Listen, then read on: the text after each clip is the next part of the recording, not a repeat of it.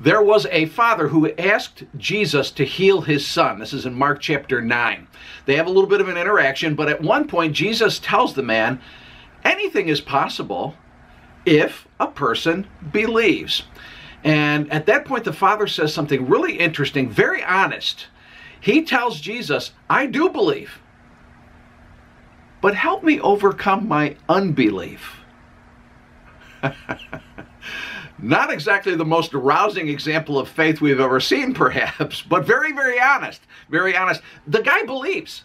He does. The very fact that he came to Jesus asking for help reveals he believes Jesus can bring healing to his son. He does. But the man also admits that there's just at least a little bit of uncertainty in there. I mean, he said, it's in the text. He says, help me overcome my unbelief. Fascinating story. What happens?